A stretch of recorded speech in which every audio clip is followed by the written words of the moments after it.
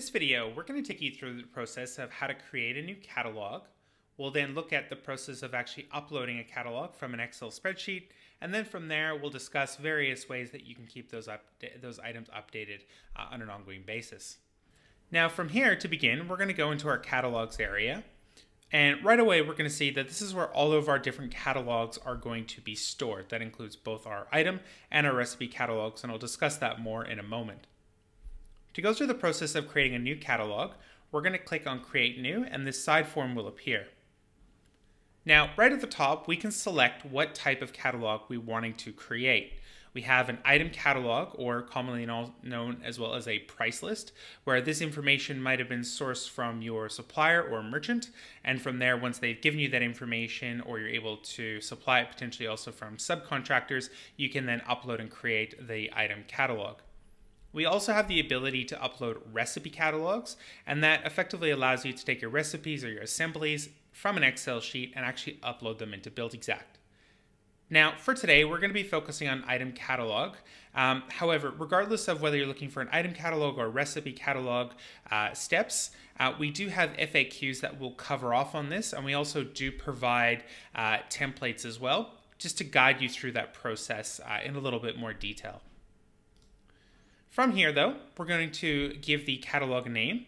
So I'll go ahead and call it items list 1. We're going to give it a description. So I'll just call it general building supplies. And then from there, we're going to go ahead and assign it to a contact.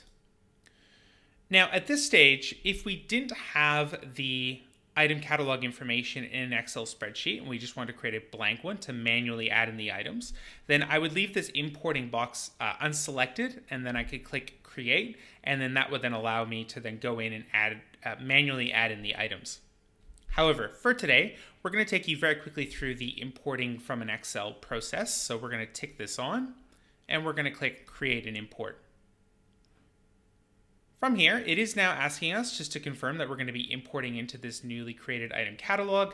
And again, we do have those links off to our FAQs here. So if you do need that assistance, definitely recommend to give that a click.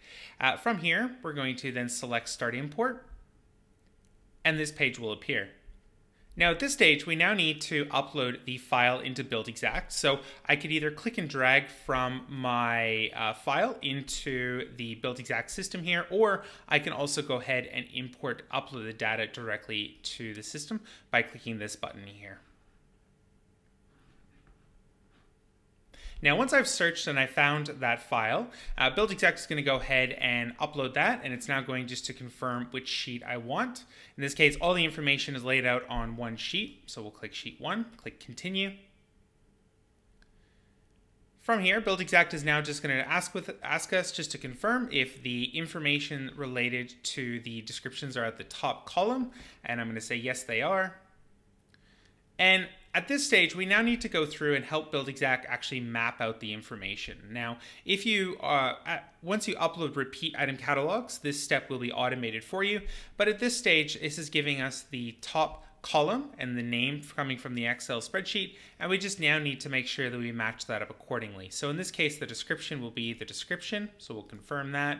The unit of measurement, again, unit of measurement, it's got that. The cost will be the unit cost, so it's mapped perfectly. The cost item type will be correct as well here, so we'll confirm that. The category and the subcategory. Now, this is generally the minimum amount of information we would recommend to have as a part of your item catalogs. You can have more information, and again, that Excel spreadsheet template, which I referenced on our FAQ, will take you through some of the additional fields, but at the very minimum, this is what we recommend. Or on the flip side, you may get additional field types which are not relevant or not accepted into Buildxact. So in those cases, you can just click the ignore that column. But again, today, all these columns are relevant to my item catalog. So once I've confirmed the mapping, we'll click review. Here, it's going to show us basically the information, how it's all laid out accordingly. And we can also go ahead and tell Buildxact to show if there's any rows with any problems. And basically here we can see that currently this is a formula, it must be a decimal place. So I can go ahead and override that if I need to. Once we're done though, we're going to go ahead and click continue, and we're going to submit that into Buildxact, and now it's basically going to upload into the system. Now, depending on the size of the price list, this could take anywhere from a handful of seconds. You can see this one is pretty much instantaneous. However, if you are looking at larger item catalogs in the tens or hundreds of thousands of items, then potentially that could take a few additional minutes. But again, Buildxact will basically give you a progress bar there as it progresses through. So just like that, I've now created my item catalog, so we can go in here and now we can see all that information. So again, later on during our estimating stage, we can have the ability to search and pull that information through. But at this stage, again, we can now see that information is uploaded into the system. The final point I'm going to make here is just to talk a little bit about the ongoing maintenance of these item catalogs. So inevitably, as time goes on, there's going to be additions or changes and updates to these item catalogs. So in Buildxact, there's basically two different ways to quickly keep them updated. You could either click this little blue button here, and this would then give you the ability to just do some quick broad increases, decreases, multiplier, divide across the entire item. And you can choose how those prices are then changed by the percentage here, or what is very common, updated item catalog list. And so essentially from there, all you need to do to basically update that existing list is to re-upload the new list on top of the old one. And it's essentially just the same process again. And from there, Buildxact will both search by the item code and then the name, and where it can create a match, it will then automatically update the price. So again, you have live updated prices in the system as soon as you go through that process. And that covers item catalogs.